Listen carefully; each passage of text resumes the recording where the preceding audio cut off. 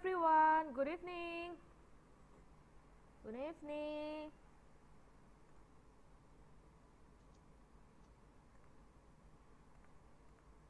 How are you? I'm also good. Still two people who come yet. Yeah, this tonight. Mbak Martija, let me absence you. Oh, okay.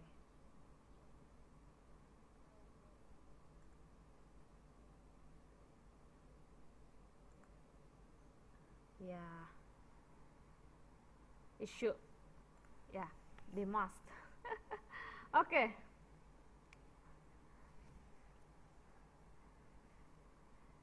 Mbak Martija and Mbak Yunita Sari. Okay.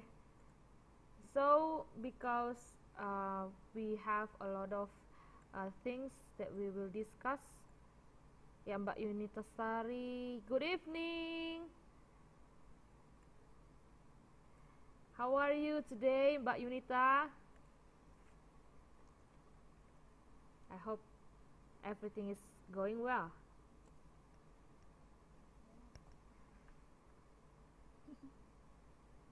What time you finish from working? But yes. Usually I will finish everything, all my work at 8 p.m. 8 p.m. Wow, Yeah. that So fast. I have 1 hour before class to maybe prepare my computer. Uh-uh. Yeah, but today my grandpa Uh-uh. he didn't want to sleep earlier. Oh. So I just sent him to his room just now because today he watched TV too much. Yeah. Hari ini dia nggak dengar-dengaran. Biasanya jam 8 dia mau masuk. Udah langsung tidur ya? Iya, hari ini aku nunggu lama belum tidur terus aku bilang ayo tidur dong gitu. Jadi kalau ditinggalin begitu aja Mbak, nggak apa-apa. Takutnya jatuh, maksudnya aku kan tanggung jawab penuh untuk dia. Takutnya kemarin sempat sekali biasa nurut jam 8 masukin ke kamar diem. Kemarin pas kebetulan ada bos di rumah, Iya. dia nggak nurut. Terus saya bilang ya udah aku ke atas dulu nyiapin peralatan mau sekolah, terus Iya. nanti setengah 9 turun ya baru kamu tidur. Dia bilang oke. Terus baru 10 menit aku naik ke kamar ada suara bong. Waduh. Taunya dia pas aku naik ke atas dia langsung masuk ke kamar. Udah gitu bosku juga nggak nganterin dia, cuekin aja. Dia pikir kan bisa lah, biasa juga bisa jalan sendiri. Dia nggak tahu biasanya aku antar terus ke kamar biar dia ada yang nyelimutin, ada yang nyiapin semuanya. Tapi pas malam itu dia nggak dengar-dengaran. Udah gitu Iya. baru aku naik 10 menit bong ada suara. Langsung saya lari turun, jatuh dia. Untungnya sih nggak parah, cuma ya kebentur dikit sih kepalanya. Oh my god. Ya at least yang nggak luka lah, cuma kebentur. Makanya next time I will make sure Must be, yeah. I Everything. yeah. Everything is prepared before you start your class, right? Because Yeah. my work, my job, so I should be there. So I should wait for him before go to sleep. I see. So today I didn't read my books. Because of that, okay, I understand. I don't know if you asked me any question about last week's class. Yeah, we don't need to like just answer based on your what you remember. Okay. Yeah. I was right. I was another friend. Oh, they're coming. How many persons? Oh, some students already come. But Effie, There is Mbak Evi, Mbak Rahmawati, Mbak Sopika, Mbak Wiwit.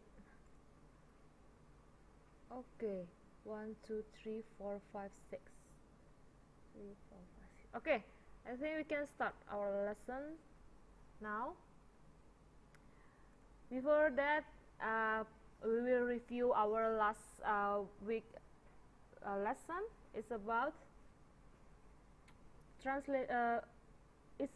translating Indonesian text to English text in the field of agriculture. Yeah, the most difficult. English to Indonesia. Yes. Okay. Okay, then number 1. What are the characteristics of Indonesian language? Based on what you know. Uses incomplete structure. No. What? Sorry. I mean, maybe like in English we have complete sentence like subject, predicate, object, or adverb, something like that. And Indonesia sometimes the language use incomplete grammatical structure like that. Oh yes. Not all, but incomplete grammatical structure. What do you mean by that? Can you explain more? Grammatical structure, complete grammatical structure is like a subject. We should have a subject in the sentence, a verb, predicate, object, something like that. And adverb, yeah. Yeah, but in Indonesian language, sometimes they what? They don't have a complete sentence. Yeah, maybe subject, verb, predicate or object. Yeah, that's right. So as Mbak Martija already explained, Indonesian language typically has incomplete sentence. Normally, a complete sentence will have subject, predicate, object, and adverb or complement. But sometimes sentence in Indonesian language starting by using verb directly without subject. Okay, so when we translate to English, we must provide the subject. And also, typical text in Indonesian language is has a long sentence, so we need to make it short as possible when we translate to English. Okay, and next question, how do you translate the word sebaliknya, the conjunction? Last time we discussed a text about, so let me see. Correlative, like both.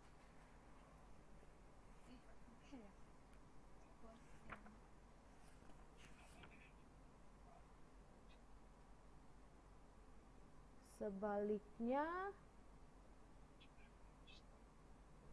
how do you translate the word sebaliknya? Sebaliknya, vice versa.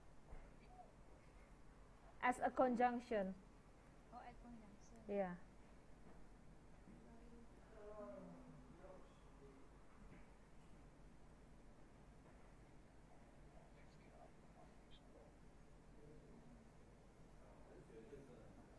Ayo, jangan lupa Mbak. Nanti kalau misalnya keluar di ujian ya kan,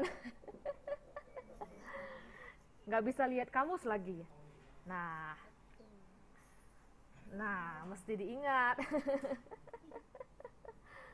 Sebaliknya Yes. Biasanya kan kalau di kalian baca kan bahasa-bahasa konvensi.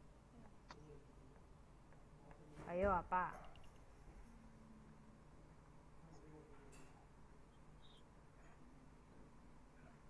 Iya, kita bisa terjemahkan sebaliknya dengan Mbak Yunita Sari. Ayo, apa artinya Mbak Yunita? Kata sebaliknya.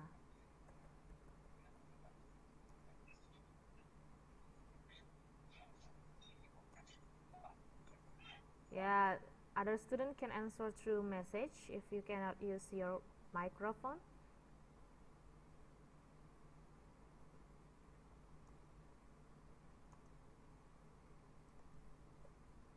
Okay?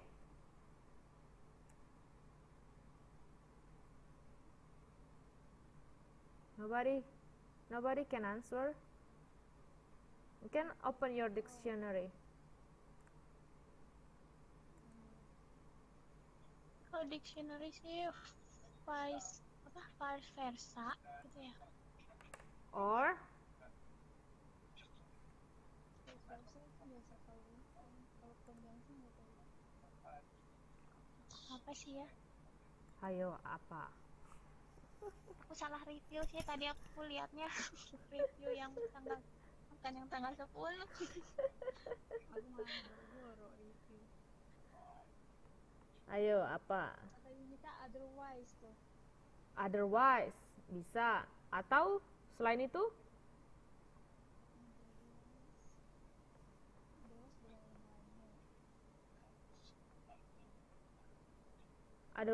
Otherwise juga bisa, tergantung kalimatnya. How about on the other hand? On the other side. On the other hand. On the other side. Yes. Ya, jadi kita bisa terjemahkan otherwise. Vice versa itu nggak cocok untuk diletakkan sebagai conjunction. Iya, kalau konvensi. Iya. Tapi kalau on the other hand, otherwise itu juga menyatakan on the contrary, menyatakan kalimat yang bertentangan dengan kalimat sebelumnya. Oke? Okay? Please take a note of this and keep in mind. Next, how do you translate meskipun demikian?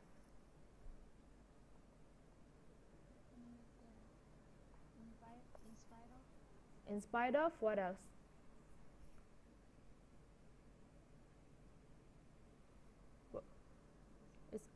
Yeah, we can translate to in spite of if it followed by noun.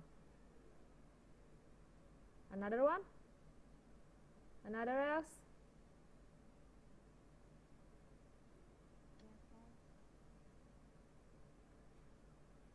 Sorry? Therefore means maka dengan itu. Jadi, ya. Jadi kata therefore itu terjemahkan jadi dari kata jadi. Maka. Nevertheless. Ya, nevertheless. Okay? And then the register, the word berat, kata berat ini kalau di dalam kalimat berikut, sebaliknya kera kuda membebankan seluruh berat pada bahu kuda. Kalau kata berat, literally we translate into heavy, right? Yeah. Tapi itu sebagai adjective kan? Iya. Bagaimana kalau fungsinya sebagai noun? Bentuknya sebagai noun, sebagai kata benda. How do you translate it?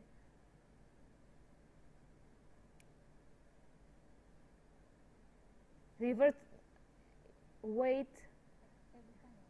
It reverts to the human body or something or a thing atau benda. Iya, Mbak Yunita Sari baru menjawab load. Ya, revert to the word of membebankan. Jadi bisa kita alihkan kata beban ini menjadi bentuk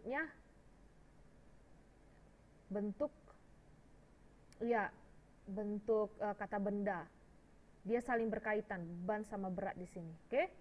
And then, how do you translate gotong royong? We already discussed this before.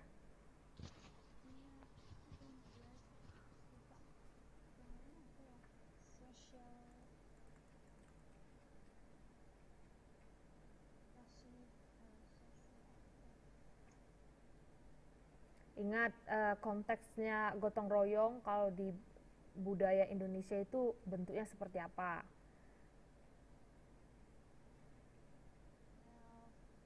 Bentuk aktivitasnya seperti apa? Saling membantu. Bantunya 1 orang, 2 orang, 3 orang, atau berapa orang? How do you say that? A lot of people who have the same purpose, berkumpul bersama-sama, gather together to do something similar. How do you say that? Komunitas. Iya. Mutual cooperation kata Mbak Yunita Sari. Itu literally benar. Kalau diterjemahkan secara harfiah benar. Tapi kalau mutual cooperation itu tidak, kurang tepat. Iya, kurang tepat dia. Iya, kurang tepat dia. Jadi balik lagi ke konteksnya tadi. Gotong royong itu kegiatan tolong menolong yang dilakukan oleh sebuah komunitas. Nah, based on konteks, bagaimana kita menyusunnya jadi satu kata benda di dalam bahasa Inggris? Based on context.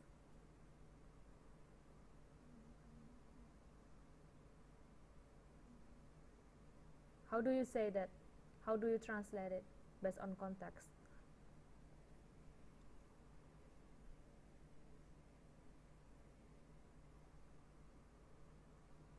Oh, volunteer. Oke. Volunteer. Tetapi volunteer itu dia belum tentu how to say that. Dia belum bisa mewakili istilah gotong royong. Sukarela. Yeah. Itu salah satu kegiatan yang sukarela, menolong orang. Tapi belum tentu itu dalam satu komunitas. Ya kan? Misalnya kegiatan membantu korban bencana alam, ya kan? Gotong royong itu lebih kepada kayak komunitas yang bukan menolong orang yang menolong orang yang kesusahan, tapi misalnya di desa gitu kan, iya, saling bersih-bersih, itu kebutuhannya kebutuhan bersama gitu. Kalau volunteer belum tentu kebutuhan yang membantu itu memiliki kebutuhan yang sama dengan orang yang dibantu gitu. Kalau community self-help, Yes, that's right. So we can translate it into community self-help. Ya, community self-help. Okay, who answer correctly? Effie, Miss. Mbak Evi. Okay. Good job. And then we move to next question. How do you translate hal ini yang nampaknya tidak terlalu? Yang nampaknya, kata nampaknya kemarin. Nampaknya itu kayaknya